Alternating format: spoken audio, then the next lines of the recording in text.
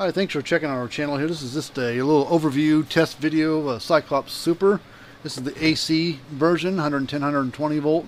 They do make a 12 volt version of this as well. Cyclops is a pretty good brand for the most part. They have little quirks with them, but not too bad. You know, you get pretty good unit for the money. They're pretty basic. They have just a single light here in the front that flashes with every click. And some people are like, well, that's just a dummy light. No, not necessarily. These lights do have a function to them. They are tied into the output side of the fence and ground through a little circuit board inside there. And if it's over like 3,000, 3,500 volts, this light will always flash. If it gets dropped down below that amount and the unit's still clicking, that light will go out. That means it tells you, okay, I've got a problem out on my fence somewhere, possibly. Now, if you're not sure if the fence is the problem, you know, before you start doing all that running around the fence trying to track down problems, just unplug the unit or turn it off, whatever, unhook your fence and ground wires from it and plug it back in. If the light goes back to flashing and it's clicking, then the unit itself is probably okay, and that you do have an issue out there in the fence. But if you unplug everything from it, plug it back in, and the unit clicks but still no light, first thing you'll want to check is this right-hand fuse. This ties into your fence and ground side, and change it. You know, ohm it out if you want. You can push and turn the thing. You can look at it. Yeah, it looks good. But I always, they do come with some spare fuses. But if it looks good, it's probably okay. But every once in a while, these fuses, the little filament inside, will look intact in the glass part, but it'll break on the inside of the silver part. So the best way to know if it's good or not is to go to an ohm meter, go to continuity, and see if it tests good, which that's good. So that's the first thing you'll do. If the unit clicks and does not flash and you don't have the fence hooked up to it, first thing you do is either check the fuse or change the fuse on the right hand side. And the next thing, if say you go out there and you know, you do all your checks, unit fuse is good, unit clicks but light won't flash, then you know for certain issues inside here. Then it would be best to ship it into a place like us. And a little bit about us: we are a repair place. We work on these electric fence boxes of all brands and ages. There are links down in the description below that you can click on. Go to our websites. Fencerfixer.com is our website. We do work on all brands, ages. We work on things that are 50, 60 years old, stuff that's built today. You know, so we work on a little bit of everything. Now, another troubleshooting thing you could do, if it doesn't come on at all, it's not the right-hand fuse. This only goes, the right-hand fuse only ties into the fence and ground only. The left-hand fuse over here, right there, is ties into your AC side. So if it doesn't come on at all, first thing you do is push and turn, pull the lid off or the cap off there, and you can either look at it or ohm it out like we did the other one. And if it tests good, then it still won't come on, then there's a problem on the inside. But if the fuse is bad, then you'll change the fuse, try it again. If it goes to working, hey, great. Still, if it pops fuse again, as soon as you plug it in, or if the fuse doesn't pop but still won't click, then you know, okay, I've got issues on the inside. Then you'll want to send it into a place like us. But let's turn this on real quick. There's a little light flashing on it there. Let's get the tester out here. It's pretty stout units, 12 output, joules 16 stored. They do make a couple of sizes bigger, and they make about 3 or 4 sizes smaller. The nice thing is Cyclops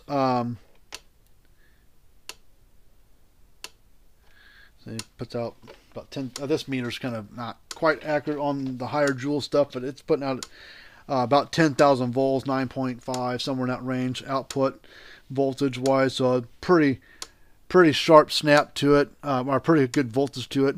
Let me turn it off real quick. I was trying to find a piece of wire that we can jump across there. Let me here, let's get a piece of wire here, and we'll strip it off.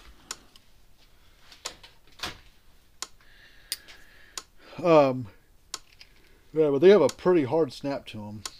Pretty bright spark. Got pretty big, heavy-duty transformers in them. They don't go bad too often unless they're older or lightning gets a hold of them. Sometimes the transformers get hit on the fence and ground side and cause them to short out. Now we're going to go from ground, and we're going to reach over and get really close to the fence side.